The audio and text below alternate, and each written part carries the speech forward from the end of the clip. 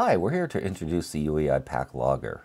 This comes with a web-based configuration and data display utility, which allows you to quickly go in and select the I/O board you'd like to use,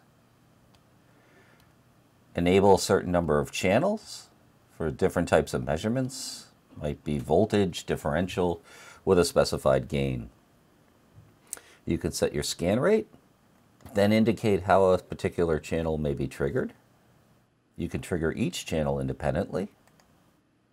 Then you can actually go in and check the status of what's being acquired. If you elect to have this user interface up, you're not obligated to have it showing. There's many ways to start collection. You can run continuously or use a trigger. You may want a certain number of scans before the trigger or a certain number of scans after the trigger. And that's what we have set up here. Now that the data has been recorded, we can download the data. It's actually in binary format, and it gets converted to ASCII CSV format on the fly. We do have a zoomable graph display, so you can zoom on the x-axis,